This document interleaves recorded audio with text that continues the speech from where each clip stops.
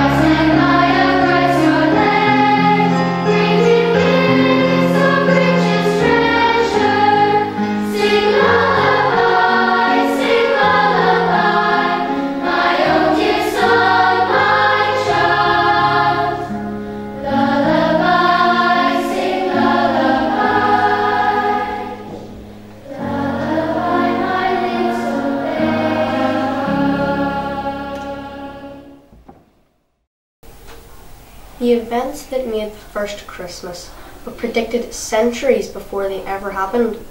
In the Bible, the prophet Isaiah reveals that one day a child would be born, who would not be an ordinary child. He would be a king who would live forever. He would be a perfect king.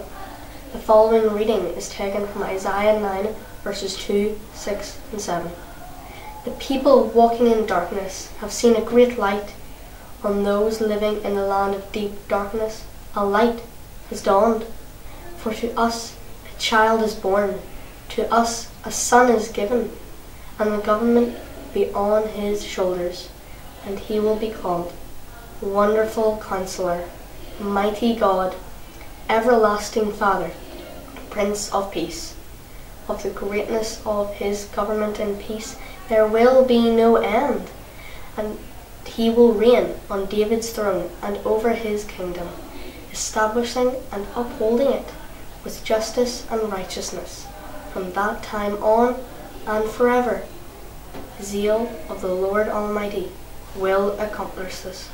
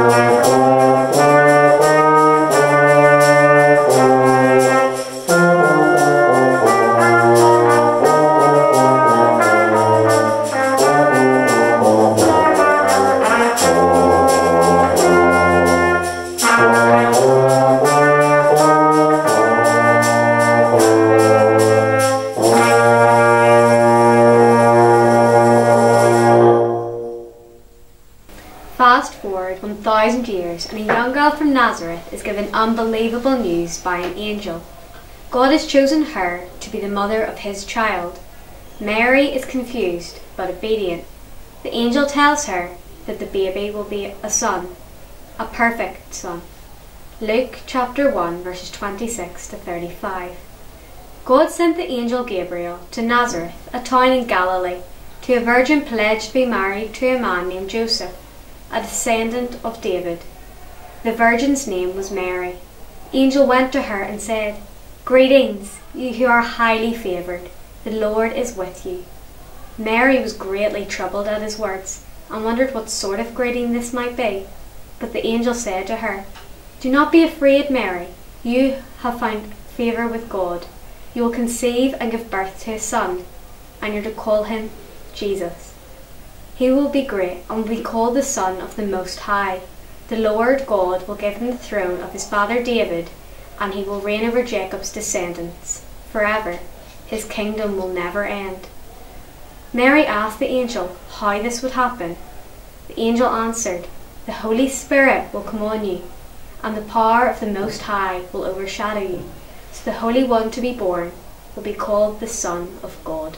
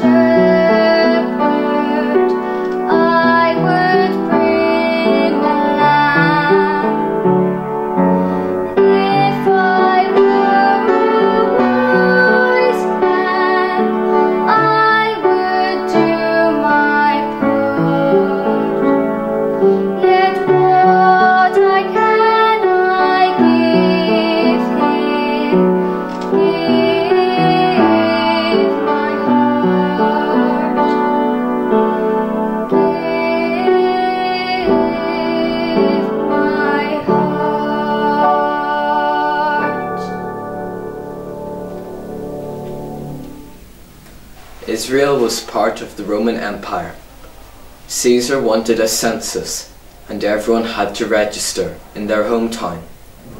Mary travels with her fiancé, Joseph, to Bethlehem, and the child who was promised 1,000 years before takes his first gulp of the cold night air. The perfect child was born. Luke chapter 2, verses 1, 3 to 7. In those days, Caesar Augustus issued a decree that a census should be taken of the entire Roman world, and everyone went to their own town to register. So Joseph also went up from the town of Nazareth in Galilee to Judea to Bethlehem, the town of David, because he belonged to the house of the line of David. He went there to register with Mary, who was pledged to be married to him and was expecting a child. While they were there, the time came for the baby to be born, and she gave birth to her firstborn, a son. She wrapped him in cloths and placed him in a manger, because there was no room for them in the inn.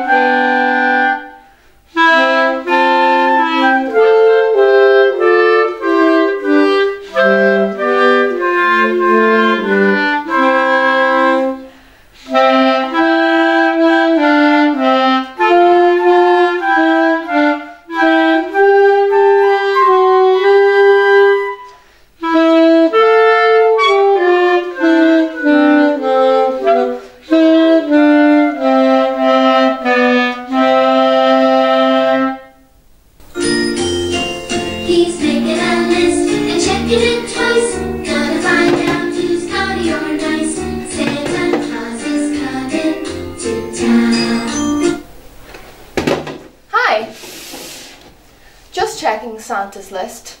Naughty, nice. Of course. We all know he gives nice presents to those who have earned their place on the nice list. After all, he's only interested in the good little boys and girls. But the good news, according to Tesco's, is that this year, there is no naughty list. Yay! Actually, I'm not sure if I've ever been on the nice list. I mean, I can't be good all the time. Nobody can. People get jealous of other people. We all twist the truth to make ourselves sound better, don't we? Sometimes you just don't do things because you can't be bothered. The Bible tells us none of us are perfect. None of us are on the good list. Being imperfect means we can never be good enough for God. Jesus lived the perfect life we can't live. He was punished, not because he was imperfect, but because we are. Only when we realize that and hand our messy lives over to him will God look at us and see perfection. We can't earn our way onto the good list because there's only ever one person on that list. His name is Jesus. We need him. We need to trust him with all our lives. Nice, naughty, we all need a saviour. This reading is taken from Romans chapter 5 verses 8 to 11. But God showed his great love for us by sending Christ to die for us while we were still sinners. And since we have been made right in God's sight by the blood of Christ, he will certainly save us from God's condemnation. For since our friendship with God was restored by the death of his Son while we were still his enemies, we will certainly be saved through the life of his Son. So now we can rejoice in the wonderful new relationship with God, because our Lord Jesus Christ has made us friends of God.